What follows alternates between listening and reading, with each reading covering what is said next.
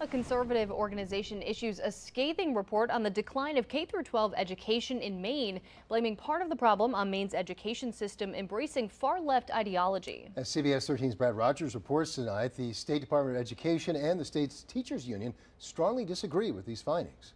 Scores are down. Behavioral issues are up. Jonah Davids wrote the report as a researcher for the conservative Maine Policy Institute. In it, he outlines dozens of reasons for the decline of K-12 education in Maine. The report cites the National Assessment of Educational Progress, whose test scores in Maine were among the lowest in the nation during the pandemic.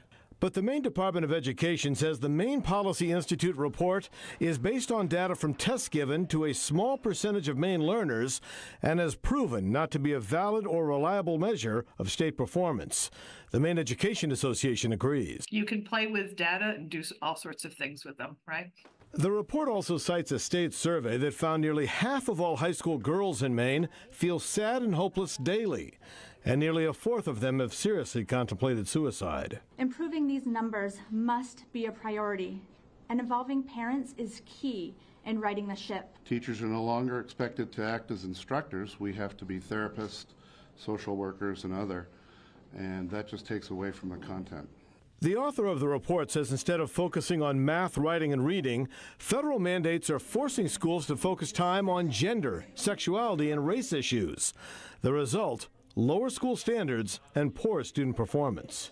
Our schools now prioritize an ideology focused on identity and emotions instead of the essential skills needed for successful life. We're still focused on academics and teaching academics. It's just that there's more to teaching, and we know more about how students learn and what they need to be successful in their learning. Raising teacher pay is one area both sides agree on. Despite a rising cost of living, Maine teachers are the lowest paid in New England, earning $8,000 less than the national average for teachers.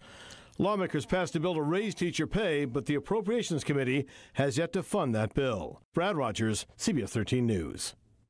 And a reminder, our Crisis in the Classroom hotline is always open. You can call us if there's an education story you'd like us to look into.